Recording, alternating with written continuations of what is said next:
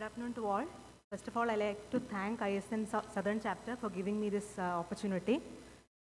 Today, I'd like to present our study, the efficacy and safety of standard versus high-dose bicarbonate supplementation in chronic kidney disease of unknown etiology, an open-label randomized controlled trial.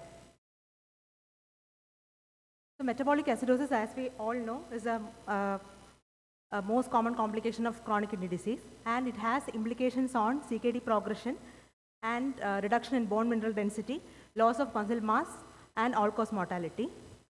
So bicarbonate supplementation is a simple measure, and what we already know about bicarbonate supplementation is it can lead to a around 50% reduction in ESRD rates, and all the professional bodies has recommended correcting bicarbonate to a level of more than 22 milliequivalents to around 24 milliequivalents per liter. But upper limit, optimum limit for upper limit is actually the data for optimum upper limit is actually lacking. The observational data has shown that there is benefit for up to around 28 to 32 milliequivalents per liter. But majority of the RCTs have targeted above 22 to 24 milliequivalents. The data for around 26 to 28 is still lacking. So the unanswered concerns include whether a higher bicarbonate level translates to a better renal protection. If so, what is the safe upper limit? Whether bicarbonate supplementation aggravate hypertension and cardiac failure, whether it will alter renal hemodynamics. There are some animal studies that have shown that bicarbonate supplementation can affect the systemic vascular tone. And also the patient concerns, well, will a higher pill burden can stand in the way of a tolerability in the long term, and how will it matter in CKD-U population, which is underrepresented in clinical trials, but India has a vast majority of population, CKD-U population is there in India. So the aim of our study, the primary outcome was to compare the effect of two corrections, that is a high dose correction, 26 to 28 milliequivalents per liter versus a standard dose correction on eGFR stabilization in CKD-U patients. And eGFR stabilization was defined as an eGFR decline of less than 1 ml over 3 months in CKD-U, that is stages 3B, 4 and 5 who are not on dialysis. And the secondary outcome was to see for the effect of these correction on urine albumin creatinine ratio, total peripheral vascular resistance, and to see for the tolerability, adherence and safety of the intervention. So CKD-U, there is no definite diagnostic criteria. We had used a criteria adapted from the Jayatillak et al. And modified by the Dubey et al. It has 3 points. First is no history of any identifiable etiology for CKD, normal blood sugars, and absence of severe hypertension. If meeting all the criteria, it's a definite CKD-U, and if it is meeting the criteria 1 and 2, then it is a possible CKD-U. Moving on to materials and methods. So in order to capture more of the patients from CKD-U, so we had included patients with 24-hour urine protein less than 1 gram per day at the time of diagnosis of CKD, with eGFR of less than 45 ml per minute, with a venous bicarbonate level of less than 22 milliequivalents per liter, and the patients were not on bicarbonate supplementation 1 month prior to randomization, and the patients were under our follow-up for around 6 months prior to randomization, and patients were having a stable eGFR. And we had excluded patients with the underlying etiology like diabetes or systemic diseases or glomerular diseases, obstructive uropathies, kidney transplant recipient, patient who received immunosuppression and acute kidney injury, and then patients with electrolyte abnormalities, and patients who were planned to be initiated on dialysis in the next 6 months. So the sample size calculation was based on a previous study that was done from our center by Dubey et al., which included patients predominantly of CKD-U, and which corrected the bicarbonate to a level of 22 to 24. It has shown that there is a eGFR preservation in up to 56.4% of patients. So we had assumed that the high dose correction may stabilize in an additional 25% of patients also. So with an alpha error of 0.05 and a power of 80%, adding an attrition of 10% on follow-up, the sample size was decided as 67. And patients underwent block randomization with a varying block sizes of 4 and 6 with allocation ratio of 1:1, and allocation concealment was done using sequentially numbered opaque sealed envelopes. So 154 patients were screened for the study, 26 patients were excluded because of various reasons. 128 patients were randomized and 64 were allocated into each arm. All patients were followed up and they have underwent intention to treat analysis at the end of the study. So this is the study protocol. After the patients were enrolled and randomized, they were randomized into two groups, high dose and the low dose arm. At the entry, the patients underwent basic clinical examination, basic CKD workup, investigations, including renal function test, electrolytes, and other investigations. And also, along with that, venous bicarbonate, GFR estimation, spot urine albumin creatinine ratio, and total peripheral resistance. And every monthly, patients were on follow-up. On monthly visits, we had assessed the adherence for the intake of pills using pill counts, counting the empty wrappers. And in between the monthly visits, we had called the patients over telephone calls and asked for any tolerability issues or any for the pill count also. And bicarbonate levels were measured and the doses were titrated accordingly. And the same thing was done in the second month. And the third month, patients were exited from the study. At the time of exit, again the venous bicarbonate, GFR estimation, spot urine albumin creatinine ratio, total peripheral resistance and examination were done. And the initial bicarbonate dosing at the entry was based on a sliding scale. So this is a sliding scale for the initial bicarbonate dosing that we had used based on the baseline bicarbonate levels of the patient at the time of recruitment. And the compliance was defined as taking more than 80% of the prescribed dosage, and that is based on the pill count during each visit. So these are the investigations. These are the investigations which were done. That is a urine albumin excretion which was done using microalbumin turbidimetric procedure. And serum creatinine and urine creatinine were measured using Jaffe's kinetic method. And internal quality control was performed using material supplied by Biorad for the creatinine. Venous bicarbonate levels were measured using blood gas analyzer from Siemens. So this is a measurement of total peripheral resistance was done using an instrument called phenometer. That's a non-invasive hemodynamic monitoring system. The statistical analysis, the categorical variables, the primary outcome were tested using Fisher-Exact and chi-square test. Continuous variable were tested using the independent student t-test or Mann-Whitney U-test. And the changes in bicarbonate levels over 3 months were tested using the two-way repeated measures of ANOVA. And EGFR between the groups at the exit was compared using ANCOVA.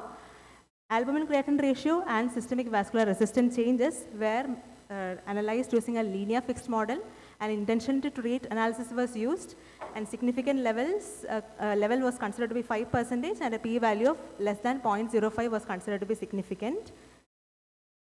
So moving on to results. The baseline characteristics between the two arms were similar. So the EGFR between the high dose arm and the standard dose arm were similar. The bicarbonate level at the baseline in both the arms, in the high dose arm and the standard dose arm, it was lesser. In the high dose arm, it was 18.2 and the standard dose arm, it was 17.9. So this is the venous bicarbonate levels which we got over the 3 months. So the standard dose arm had a bicarbonate level of 17.9 to begin with, and the high dose had a level of 18.2, which increased over 3 months. To get the high dose arm, it was 24.7, and standard dose arm, it was 22.7, with a median dose of bicarbonate of 3 grams in the high dose arm and 2 grams in the standard dose arm. So other characteristics, it was found that the pH and the urine sodium excretion are similar between the high dose arm and the standard dose arm.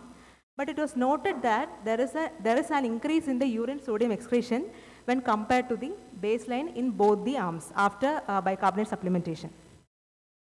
So moving on to the primary and secondary endpoints. The primary endpoint is the preservation of EGFR. It was seen that around 56.3% of patients in the high dose arm had preserved EGFR, and 53.1% of patients in the standard dose arm had preserved EGFR. There was no difference between there is no effect for bicarbonate supplementation on EGFR in short term. And another thing interesting thing that was noted was there was a tendency for the urine albumin creatinine ratio to increase with bicarbonate supplementation. That is, in the high dose arm, it came up from 53 to 96, and from standard dose arm, it came up from 66 to 77. And that was, the trend was over the 3 months was increasing, and that was significant.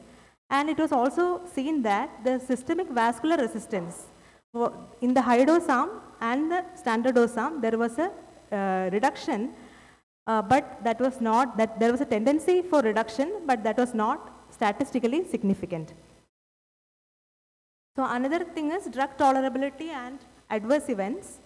The overall serious adverse events were not there in both the arms, but concerns for pill burden was more in the high dose arm.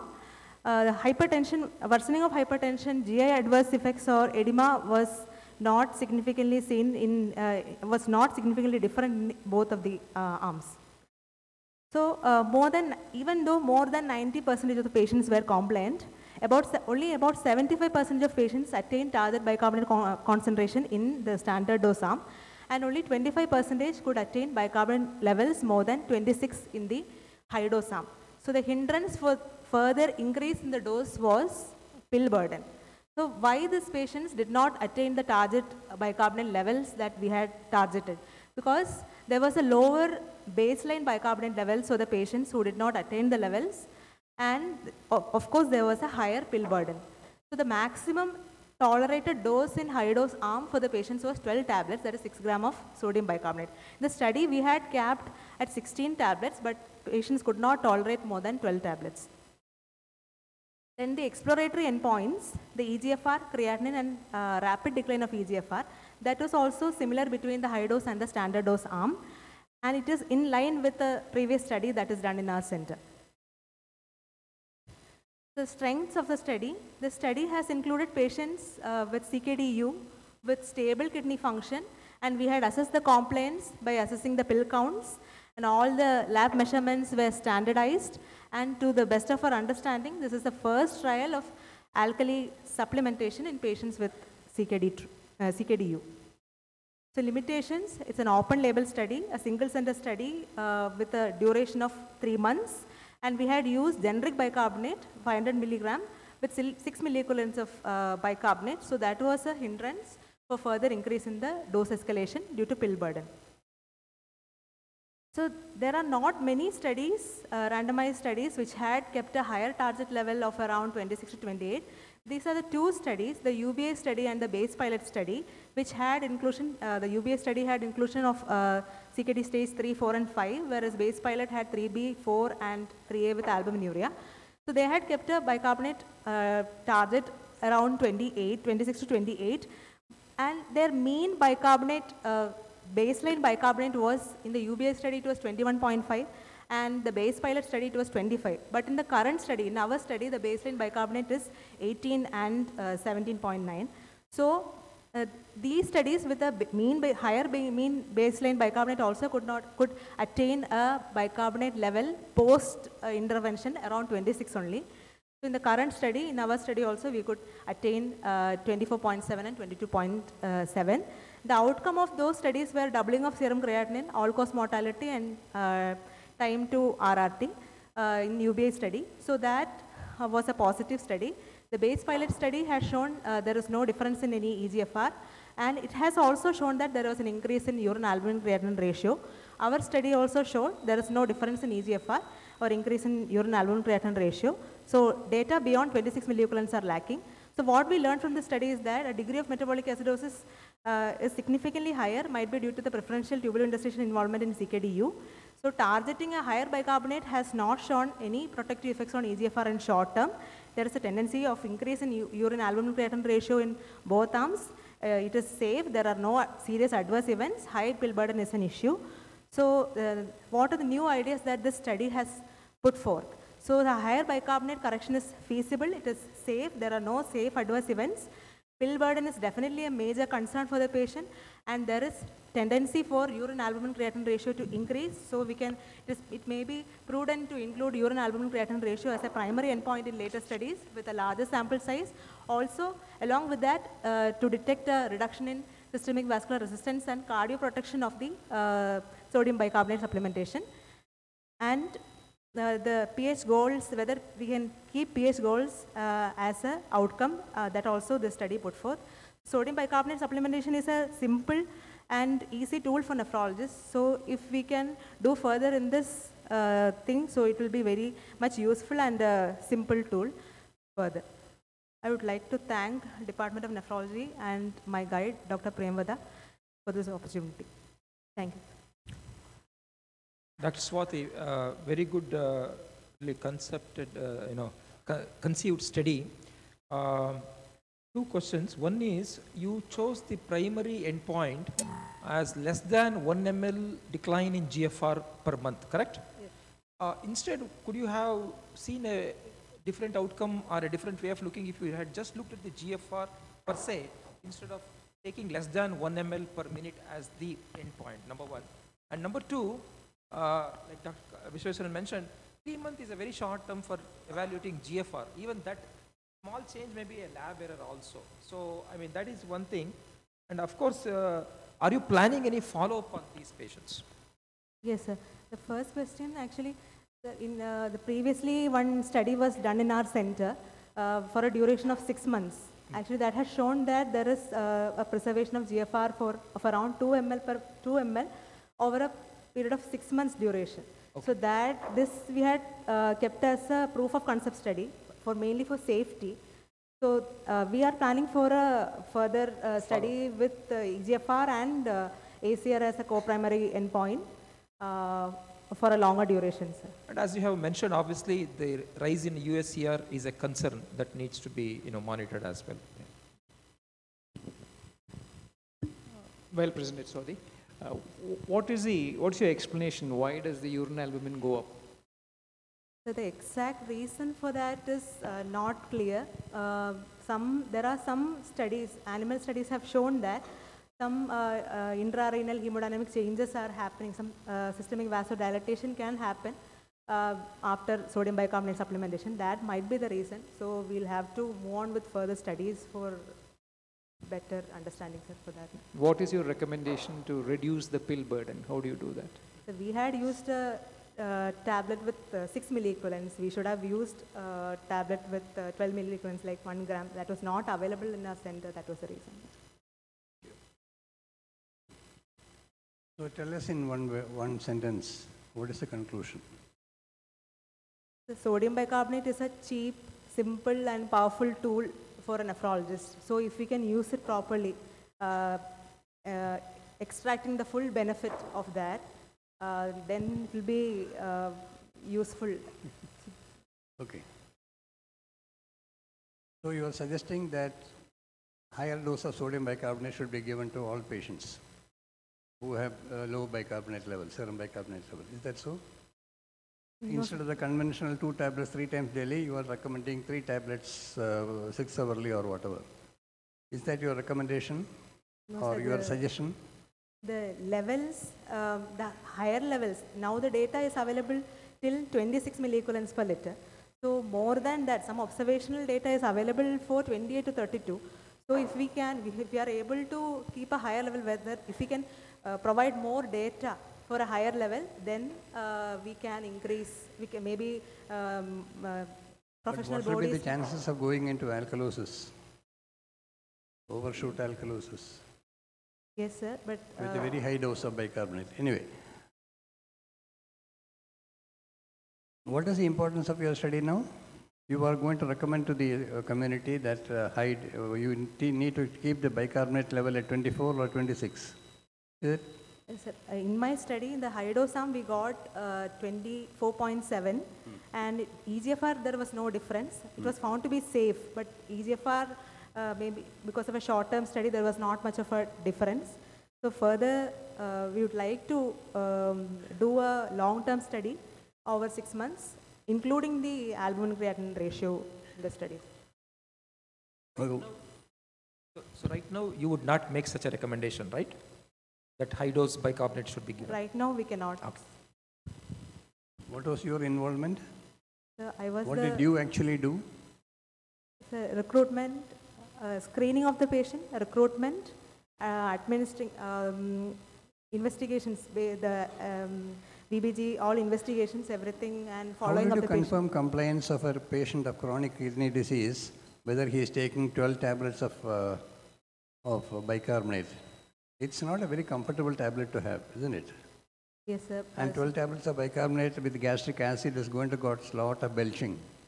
Yes, sir. Only one patient we could give 12 tablets. Pill burden was difficult. Okay. Now, earlier the first speaker also, the audience can have a chance to ask questions. This time for her also, 1 or 2 questions from the audience.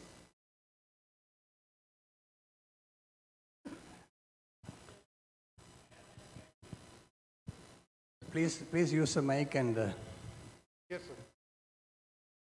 sir. Yes, Sadish.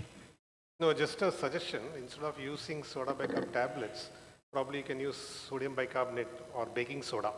Baking soda, 5 grams is 1 teaspoon of baking soda. And you can mix it as a powder and give it. It's 5 grams means, that means it will be around 10, 11 into 5, about 55 millimoles in 1 teaspoon. It's a very high amount and probably better tolerated than a tablet, which is probably mostly padding rather than sodium bicarbonate. Sodium bicarbonate plus hydrochloric acid gives sodium carbonate and carbon dioxide.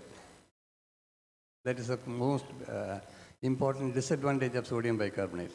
I, for one, used to prefer Scholl solution, which is sodium citrate and citric acid, but somehow these days the patients like it.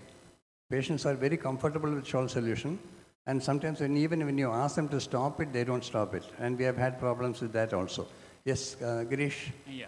Did you monitor the ionized calcium and serum calcium to see whether with correction of acid, alkalosis are producing the lower ionized calcium and other problems associated with it? Actually, we have not measured iodized calcium, sir. Total calcium was measured, and patients were not having any symptoms of hypocalcemia, and we had excluded patients with symptomatic hypocalcemia from the study. Means those who developed hypocalcemia excluded, or the patients who had Already pre-existing hypocalcemia were excluded, and patients' total calcium was monitored. Last comment by Satish. No, one question to the first. Yeah, this is a question on the first. Not for her. For the heart therapy. Kajari. Can you come over? Yes, sir. Yeah, you are there. Fine, fine. No, I just wanted to say, your study, there was a discrepancy in your creatinine and your EGFR. You said your average creatinine in your study was 3.3, I think mean value. But you said the mean GFR was 57. Now, GFR is a derivative of creatinine, so you cannot have a different creatinine and a different GFR. 3.3 creatinine cannot translate to a 57 GFR, no? It's very difficult. Yes, sir. Actually, we monitored creatinine every 2 weekly initially. And maybe the GFR was at the present GFR, sir, because few patients who required RRT, we shifted from acute medical care. And this creatinine was after 1 month mainly, sir. So maybe many values of creatinine was there, sir. In hospital admission, we had daily creatinine. Creatinine and GFR are different time points. EGFR was at onset, sir, as presentation, and creatinine maybe, sir, later follow-up, after treatment and discharge. Thank you.